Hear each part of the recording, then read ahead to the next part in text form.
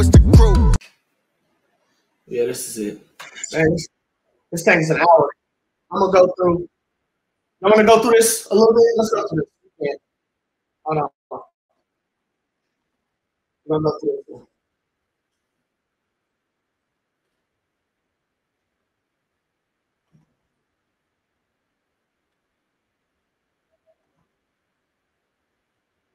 Especially like this, if ever, with us together, but we haven't had a chance to even sit down individually for a while. We don't have no chapters. Cray really did us right. We don't have no chapters here, so we don't see the drums, the music, but more than anything on this project, he brought somebody. He brought himself as someone who stood beside me when a million people told him to not stand beside me, and he also brought hit records. Like, people, we had this joke like, "Oh man, this is Jay's first #1 hit in 17 years, and this is Ty's first #1 hit in 2 years." Right. But we've seen a lot of really a lot of #1s for other artists when it comes to Vultures. You know what I'm saying? And I don't know, Ty, if you hear what we say on air, but I don't think people understand how talented you are and how you can get in there and pretty much do everything in the studio with your eyes closed. But we were missing this. Did you guys feel like, where's it at? This is all you. We hear, Jesus is King. Yeah, here we go. Okay, so it's fresh in. All right.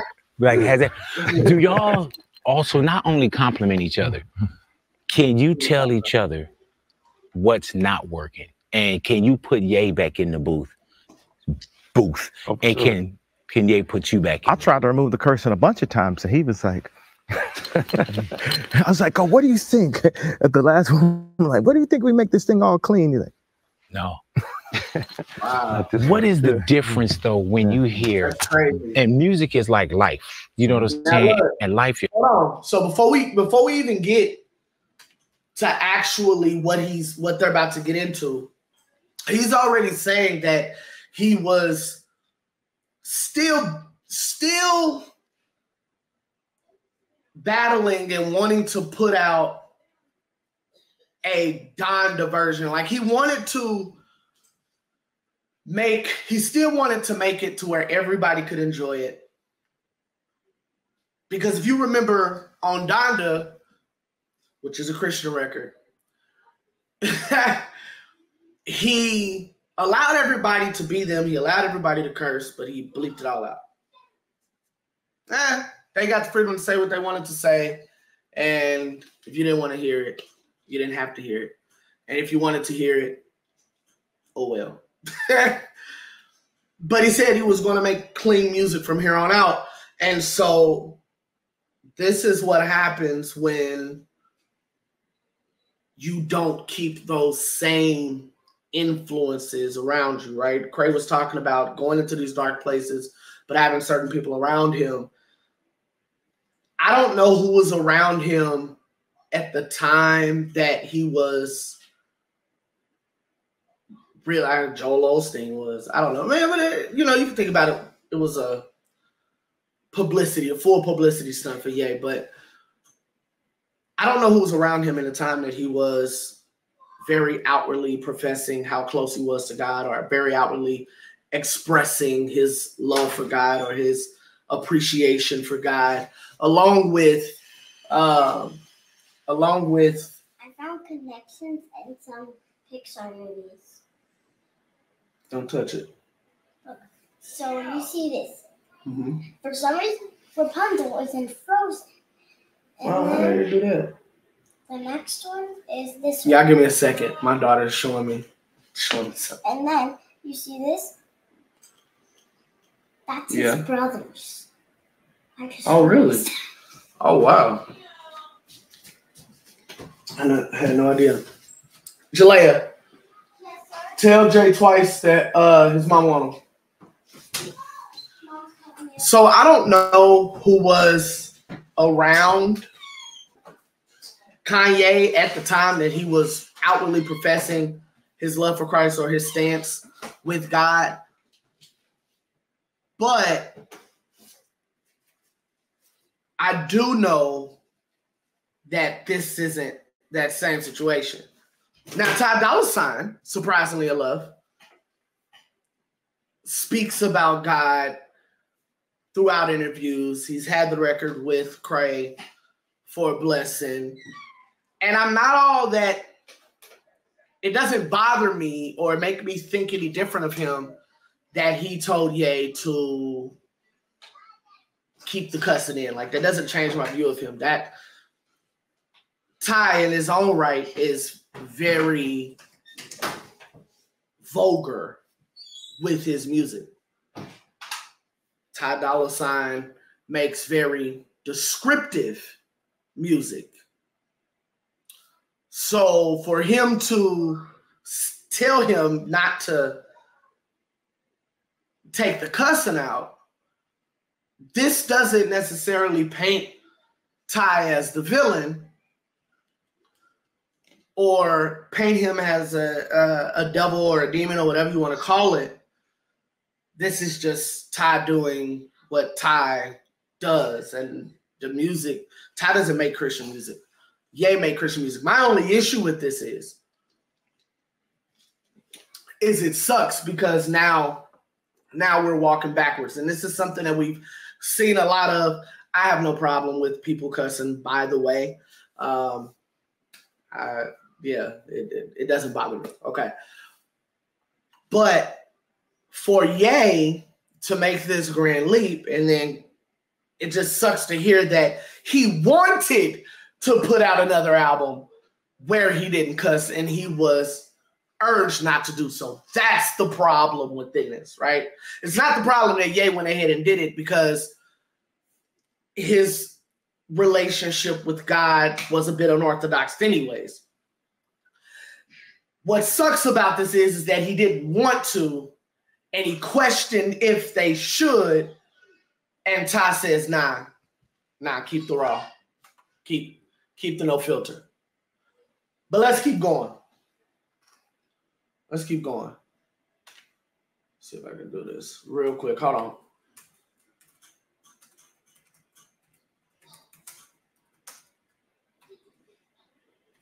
Change this real quick. All right, let's keep going. Let's see what's up. You're kind of like this, you know what I'm saying? And some people try to put you into a yesterday mode. You know, at one point, we hear, and this is all you. We hear, you know, Jesus is king. We hear this, but that's all you. Then there's sometimes you just want to say, man, not fuck it, but you just want to say, man, this is what I'm feeling right now. Are you in that space where you're comfortable enough to say, this is where I am right now? I'm still a man of God. Jesus still is king, but this is vultures right now. This is where I am. It is, but I have my issues with Jesus. There's a lot of stuff I went through that I prayed and I didn't see Jesus show up. So I had to put my experience in this world, my experience with my children, my experience with other people, my experience with my account, my experience with my brand, and my experience with the level of music that I was dealing with in my own hands. Like a lot of times I just feel like in our society in America, you know, people, Christians, we're depend on Jesus so much that we won't put the word in ourselves. And the main thing that really that I don't rock with is like, it's just always like, I'm gonna pray for you. And it's just like, you can actually physically do something yourself too, more than just pray. And we're so in this mentality that's all that needs to happen, but we ain't praying our way out of prison. We ain't praying our way out of the abortion clinics. We ain't praying our way to get our land back that was always ours after gentrification, after the Harlem Renaissance and Black Wall Street was burned to the ground. Them prayers ain't working. We have to apply actual physical building partnerships, and it don't start unless we could really be real with each other and say, this is what I did, this is what I did. Like, I mean, look at this. I know I'm not going to third rail your interview, but look at the power of what happened when me and Kyrie was on the same page. See, that's what's scary. But what they do is they put us each in a silo and say your grandmother gonna lose her crib, and this gonna, you know. He's going down this little rant like Ye often does. I'm gonna rewind it back just so I can make sure that I'm understanding what he's saying. But as I'm listening to this, it doesn't seem like that he is fully off of the God train. Now, a lot of people say his images and different things like that. I'm listening to what he's saying. And it doesn't sound like he's fully off of believing in God. It just looks like that he's tired of waiting and doesn't want to wait. He's talking about doing things himself. This whole journey, outward journey, started with him wanting to get Kim back. Wanting to keep his family together. Not wanting his children to go through the same thing that he went through. So he prayed. He took all of his talents and offered them to God for 3 albums. And they were excellent bodies of work. He took what we knew Jesus Walks was and had watched it become, and he expanded it. Y'all know how AI can take one image and expand the background? The background that was never there, but expands that and make you really believe that it was there the whole time. It shows you what it could be. That's what he did. He built off that hope of Jesus Walks being a real thing, and he expanded that era, and it was a beautiful thing to watch. But ultimately, he didn't get Kim back and still had issues with seeing his kids. It was a whole bunch of fallout. And yeah, it's like, yo, well, hey, I did it. Didn't work. Now I'm going to, God, like, hey, we still cool. Like, I've always known you. I've always, kind of talked to you here and there. But this was fun. But I'm going to go ahead and take this back over. Take it too long. I don't want to wait. I believe in the power of me, and me will get this done. So again, going back to the part of him and Ty Dolla $ign and Ty saying, he's questioning whether or not he wants to release this as a Christian project, or not a Christian project, but at least a project with no profanity. That lets me know that he's still battling, that he still has that wanting to do the right thing mentality. And literally hearing him say, we want to believe in God, but we won't put in the work. And he's not wrong about that, though. Like, believing in God is not just sitting back and watching things happen. Like, you gotta put in the work. Because if you don't put in the work, you don't know what you're looking for. You don't know what's around the corner or how to peep game. But I'm off that. Let me rewind this. Let me hear this. So, like, in our society, that to you, like, has it? Do y'all also not only compliment each other? Can you tell each other what's not working? And can you put Ye back in the booth? Oh, and sure. Can Ye put you back? I tried to remove the cursing a bunch of times, and he was like, I was like, oh, what do you think? At the last one, I'm like, what do you think we make this thing all clean? He's like, no. What is the difference though when you hear, and music is like life, you know what I'm saying? And life, you're kind of like this, you know what I'm saying? And some people try to put you into a yesterday mode. At one point, Ye, we hear, and this is all you. We hear, Jesus is king. We hear this, but that's all you. Then there's sometimes you just want to say, man, not fuck it, but you just want to say, man, this is what I'm feeling right now. Are you in that space where you're comfortable enough to say, this is where I am right now? I'm still a man of God. Jesus still is king, but this is vultures right now. This is where I am. It is, but I have my issues with Jesus. There's a lot of stuff I went through that I prayed and I didn't see Jesus show up. So I had to put my experience in this world, my experience with my children, my experience with other people, my experience with my account, my experience with my brand, and my experience level of music that I was dealing with in my own hands. Like a lot of times I just feel like in our society in America, you know, people, Christians, we're depend on Jesus so much that we won't put the word in ourselves. And the main thing that really that I don't rock with is like, it's just always like, I'm gonna pray for you. And it's just like, you can actually physically do something yourself too, more than just pray. And we're so in this mentality that's all that needs to happen, but we ain't praying our way out of prison. We ain't praying our way out of the abortion clinics. We ain't praying our way to get our land back that was always ours after gentrification, after the Harlem Renaissance and Black Wall Street was burned to the ground. Them prayers ain't working. We have to apply actual physical building partnerships, and it don't start unless we could really be real with each other and say, this is what I did. This is what I did. Like, I mean, look at this. I know I'm not going to third rail y'all interview, but look at the power of what happened when me and Kyrie. Music, where you are right now, dude supersedes our entry. Yeah, like when we did get a chance to sit down, bro, is threats we've been dealt with. And I didn't pray my way through them threats. To the Harlem Renaissance and Black Wall Street was burned to the ground.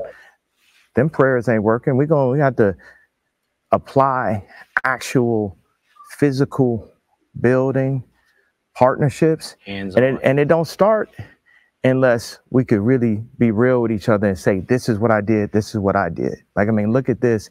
I know I'm not going to third rail y'all interview, but look at the power of what. And that's threats we've been dealt. Kyrie was on the same page. See, that's what's scary. But what they do is they put us each in a silo and say your grandmother gonna lose her crib and this gonna, you know how many threats we've been dealt with? And I didn't pray my way through them threats either. I had to get up and do it myself. I had so much to do. I ain't had time to pray. So that's where, that's who my issue is. And look at where I'm at today. Show up. Show up. You know what I'm saying? I understand that that's a controversial. No, we gotta speak. But I dropped the con. No, we got and that's just real life too, bro. One thing that I wanted to. So this is rough, right? Because someone with as much power, influence, and financial stability as Kanye can, with utmost certainty or honesty or confidence, I did that. And he's, for more than he hadn't, always have had it. So this is why I believe that it's difficult for a lot of people to believe. But you think about your own situation. This is not a crazy take by this man. The fact that you had situations that you prayed for and you feel like God didn't show up, you then were left disappointed. Jay Money spoke on this, and he had a really dope situation. And a lot of pastors speak on this, where they say you put your belief in an expectation, and when that expectation is not met, then you then lose lose faith. And I believe that that's what happened. Ye really, really wanted his family back, and Ye was willing to do anything that meant him getting his family back, including becoming a very open and straightforward Christian. But because these things didn't come to pass, as he said, he has issues with God. And if you say that you don't have issues, I would say, depending on your age, you haven't lived long enough. And if you have lived long enough and you say you have not had any point where you have had issues with God, I would say that you are a lie, because there's always going to be something that lets you down. And it is your responsibility. It is your thought process. It is your right to figure out where this is going to go. Are you still going to trust, or are you going to be upset and go and get it yourself? Most of us would be upset and try and go and get it ourselves, try and put in the work ourselves, because at least if we're doing that, we're busy. We as human beings don't like just sitting around. We don't like being idle, right? That's the quickest way to death, is to be idle, be still, do the same thing. Yet that gets very boring. And the more that we scroll and the more that we see these videos about putting in the work and hustling and grinding and going after for what you want, it makes you, when you're in these situations and you are supposed to be waiting, it makes you feel like you aren't doing enough. And so someone in Kanye's position who can buy anything that he wants or solve any problem that he has because he has the connections, the ability, the financial stability. Waiting on God is just something he couldn't do. Now, I think it would have been dope if he would have got Kim back. Who knows what position that would have put Ye in if that would have happened. But ultimately it didn't. And this is the result that we've gotten. This is the Ye that we've gotten.